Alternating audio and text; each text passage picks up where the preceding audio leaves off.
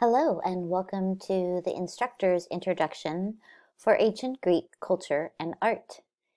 So you're probably getting used to the flow of each module, and we'll always start off with our summary and deadlines page with quick links to the 2 homework discussion posts and the required readings. Of course, anytime you see these blue text, it indicates that it goes to a link.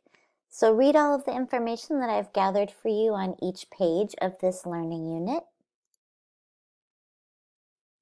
For the timeline, you've got some quick links that take you to other websites that would help you learn more about some of the artifacts that have been found that's either discussed in your reading or might come across the PDF for the lectures this week.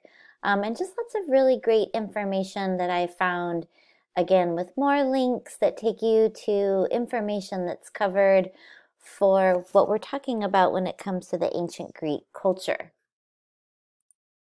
So be sure to check out some of these links. And then I found a really great 8-minute overview video that I want you to watch. So take a few minutes to check that out. And then, of course, these are more links that would take you to, for example, learning more about the Parthenon, which is part of your discussion post for this week. And on the Khan Academy particular website that I'm sharing with you here, there's lots of great information that you can use for the discussion post, along with other videos and links that some are included in this week's module, and then some you might want to check out, again, to help yourself understand this culture and be able to talk about the different concepts and prompts that I'll include in the required discussion post. So lots of great links here.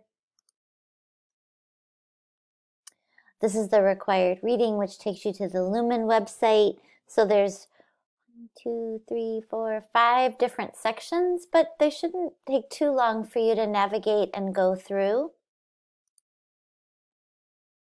This week, the lecture is read only, so I haven't actually turned these PDF PowerPoint into lectures with audio. So all you're going to need to do is download the PDF and review the information that I've included.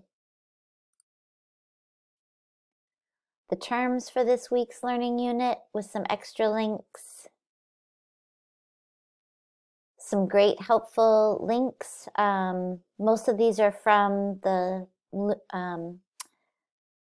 Khan Academy website, so they're really helpful. And then, of course, the first discussion post, there's a 4-minute video where I go over the requirements discussing the prompts. And there's a couple of videos that you should watch before responding to the prompts. So all that's covered in this required 4-minute video for the first discussion post on ancient Greeks and the importance of the Parthenon.